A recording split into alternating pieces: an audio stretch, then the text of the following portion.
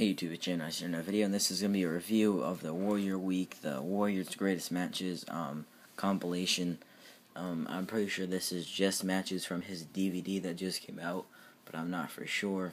I don't own it, but the intro was just him shooting or whatever, saying that, like, people say that he didn't have great matches or whatever, good matches, and he said he was going to show them, and he was going to show the naysayers and their liars or whatever, and then it had Shawn Michaels talking about Warrior selling out when he was with the Rockers, him and Marty, and then saw him 20 years later get inducted into the Hall of Fame. And then the first match was Ricky Superstar Challenge November 7, 1987 versus Barry Horowitz. Ricky Steamboat talks about Warrior having lots of energy in his speech at the ceremony, him getting the Legends deal, and saying that he wanted to work very closely or work side by side him, but it won't happen now. And then Sting, I already made a video on this, just told a story that he put tuna and orange juice in a blender and blended it, said, yeah, I got my protein and my vitamin C all in one. And that was just it for him.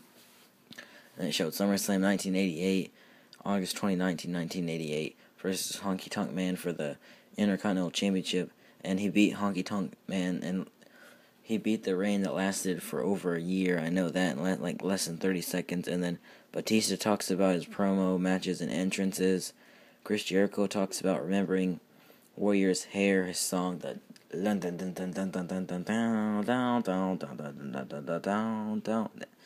that, and then his entrance, and then him beating Andre the Giant in 30 seconds. And they showed a Saturday night's main event, November 25th, 1989, versus Andre the Giant for Intercontinental Championship, which was not 30 seconds, but it was sort of quick. And Scott Hall talked about Warrior making money, his intensity, and meeting him backstage at the Hall of Fame. And Robert Flores interview, ESPN anchor guy, talks about his favorite match, Warrior versus Ted DiBiase at the Tokyo Dome, and then they showed the Tokyo Dome match, Tokyo, Japan, April 13, 1990, versus Ted DiBiase. And then flip it over to here.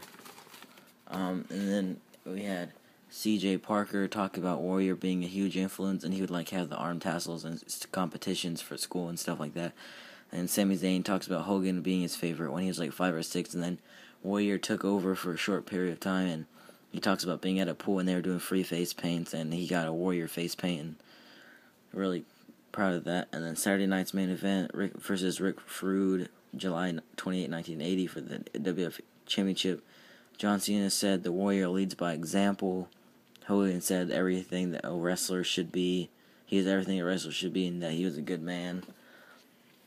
And then the outro said that this should finish your appetite for now, and this is just the beginning of what's to come, and the story shall continue.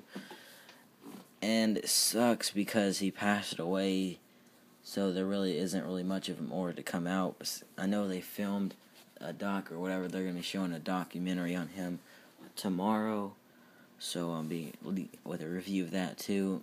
But this was really entertaining. I mean, I like to see it was called Superstar Shoutouts. You had C.J. Parker, Sami Zayn from NXT, John Cena, Hulk Hogan, Batista, Chris Jericho, Ricky Steamboat, Sting appears on the WWE Network, so that means he's definitely signed or whatever. And then Batista, I already said that, and then Scott Hall, the Robert Flores guy, whatever. But good stuff. Can't wait to see tomorrow the doc, and then after that, on Thursday is Legends House, NXT, and Superstars and TNA. So probably gonna have a bunch of videos out on Thursday. But yeah, there's the review of Ultimate or Warrior's Greatest Matches, WWE Network exclusive, and yeah, that's about it. Don't forget to comment, rate, subscribe, bye.